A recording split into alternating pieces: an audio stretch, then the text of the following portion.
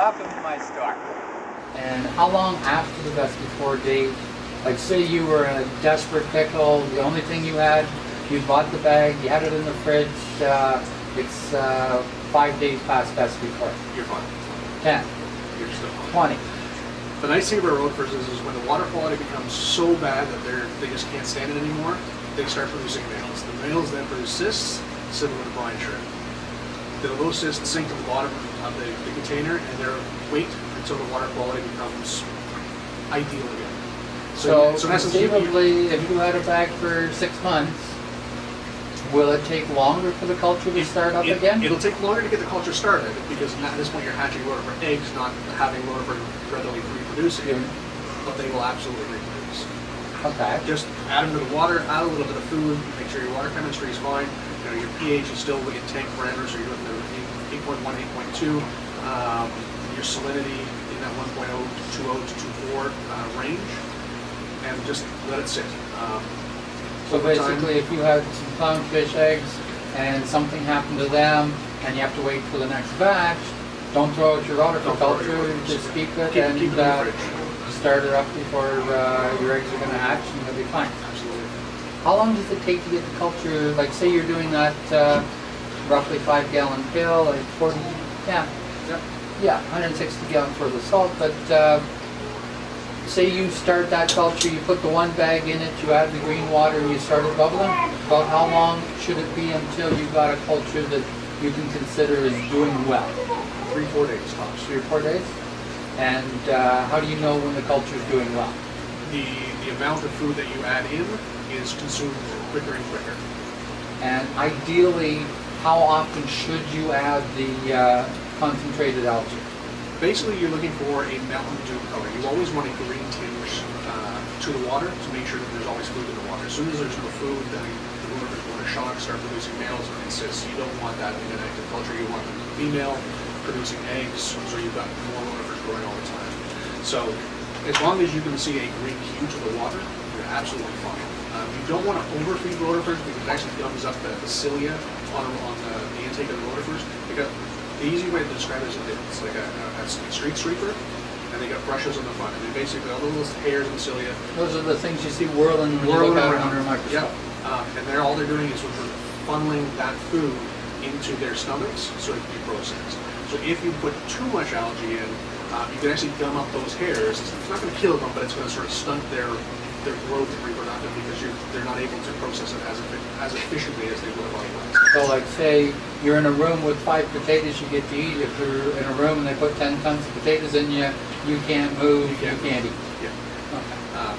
So Mountain Dew-ish color, I think everybody's sort of familiar with what Mountain Dew looks like. And again, it's just a slight green hue with the water is more than adequate to keep it fed.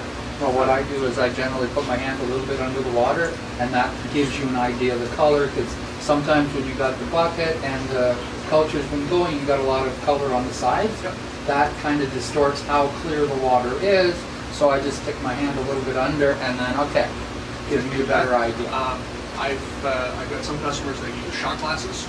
They put a shot glass, pull it up with a light, and it gives a good sense. It's a nice clear vessel, small enough that they can actually, not only can they see how green the water is, but when you actually pull the shot glass up to a light, you've got light passing through, you can actually see a rough density of your rotifer culture. Yeah, because a little bit of microscopic effect.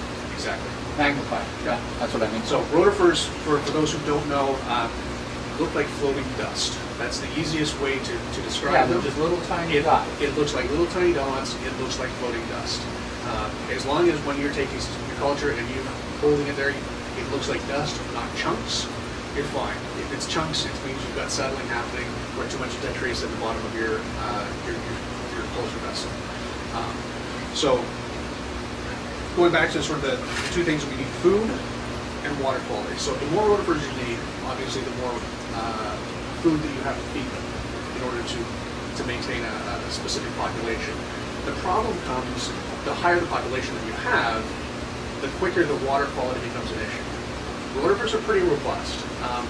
They will tolerate a fair amount of ammonia, not to great extents, but they will actually tolerate ridiculous amounts of nitrates. which is great because it's sort of a set and forget type of culture. The easiest way to do it is when you're harvesting, harvest your rotifers, put them in your tank, add new salt water, or add your coffee strained tank water back in. So that way you've got a constant refresh of the water. If you're worried about adding the heavy nitrates or ammonia into your main tank, do obviously do that with caution. If you're adding large amounts of the small tanks, you're going to put your water chemistry out of whack.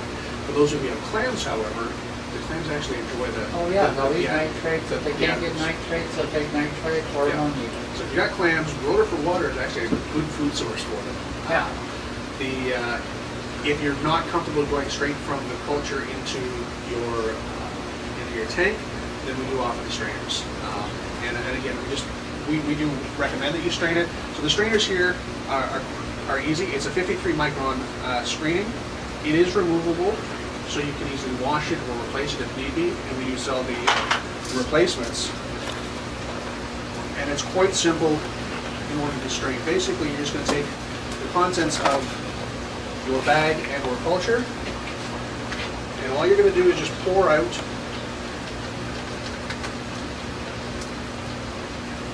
and as you'll see, it's small enough that it actually holds the water tension. I'm actually sort of running my finger across the bottom in order to break the surface tension in order to get that water to flow through. That's what I tell people to do. The other option is with a little bit of a height, you can actually sort of force the water through. So I'm going to stop there. I'm just going to show you, see if we can get a close-up on the camera here.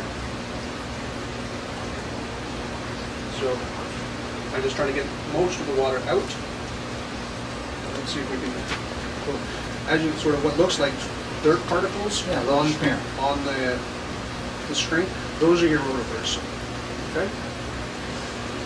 So once you've got the rotifer strained out, you've got them in this form, you can literally take this, put that in your tank, and sort of just move it around in your tank to feed your tank. Okay, say you're raising baby clownfish and you got 30 babies. Sure. Roughly what amount on that strainer would be the appropriate amount to put in? We've actually worked with a couple of clownfish breeders, and we've sort of determined 1,000 rotifers per clownfish fry seems to be the gravy amount for what they need nutritional wise over the course of the day. Okay. Each one of our bags, you're looking at a minimum of 200,000 rotifers per bag, and that's a package, so if you're getting it at the end of the 2-week shelf life, you can easily double that. Generally speaking, if you can see it on the screen, you've got more than enough to feed your fry.